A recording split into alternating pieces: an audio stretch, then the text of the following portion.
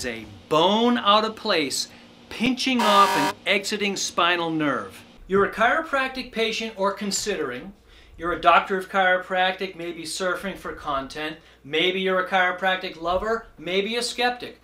I don't know, for whatever reason you're here and you're trying to get a handle on this thing, this elusive chiropractic subluxation. I get it, because embarrassingly, too many chiropractors themselves seem to be confused about it as well. In a nutshell, the vertebral subluxation is a biomechanical, neurological scenario associated with abnormal motion of a spinal bone. It's at the very core of chiropractic theory, and it's been the subject of intense debate for over 100 years. The earliest usage of the term subluxation dates back to a physician whose name may ring a bell.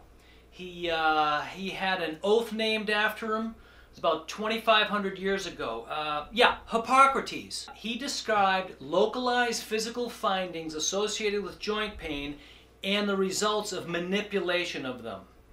But as for chiropractic, its founder D.D. Palmer's hypothesis was that the subluxation was a partial displacement of a spinal vertebra such that it impinged upon nerves exiting the spinal canal, thereby causing all kinds of ill effects downstream to organs, glands, muscles, and so forth.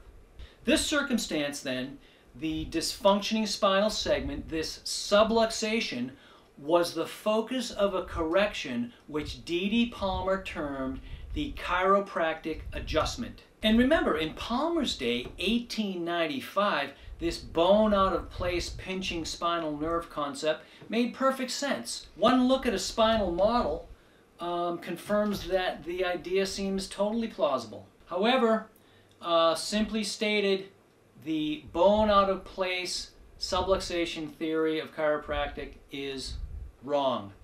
We need to dismiss it. Great advances in our knowledge in neurology, physiology, chemistry, anatomy in the last 130 years simply have led to new conclusions, and we need to follow along with the science. What? So now you're saying the chiropractic subluxation does not exist? No, absolutely not. I'm saying no such thing. I'm saying that we chiropractors are not unpinching exiting spinal nerves with our adjustments. We're still making life-changing things happen for patients day in and day out with our manipulative treatment. But as 21st century doctors of chiropractic, we need to deep six the antiquated, outdated dogma surrounding the definition of subluxation. It's a wonderful, amazing chapter in the storied history of our great profession, but we need to see it as it is, an early building block in the foundation. It pains me to say that many modern-day chiropractors still promote this notion of the pinching off of the spinal nerve exiting the spinal canal as a result of a misaligned vertebral segment. Bone out of place, pinching off and exiting spinal nerve, causing disruption of everything downstream from that nerve. So you want to know what a vertebral subluxation is?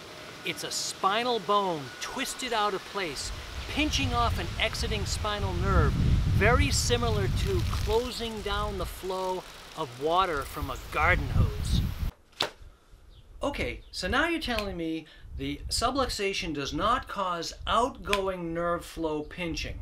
So what is the problem with this thing anyway? Well, the problem is that it affects nerve flow to the brain, incoming from receptors all over the body, not exiting the brain by a pinching off of spinal nerve. Did you know that there's much more information passing up the spinal cord to the brain than there is down from the brain? That's right, there are specialized nerve receptors located all over the body in every tissue, continually updating the brain on everything from blood pressure to the amount of stretch and tension on your left hamstring at any particular second of the day. Your brain makes all of its decisions based on the sum total of all of this sensory input it gets. So spinal subluxation, I actually prefer the more descriptive joint complex dysfunction, affects feedback from a spinal joint by altering the specialized receptors within that joint that feed back into the brain.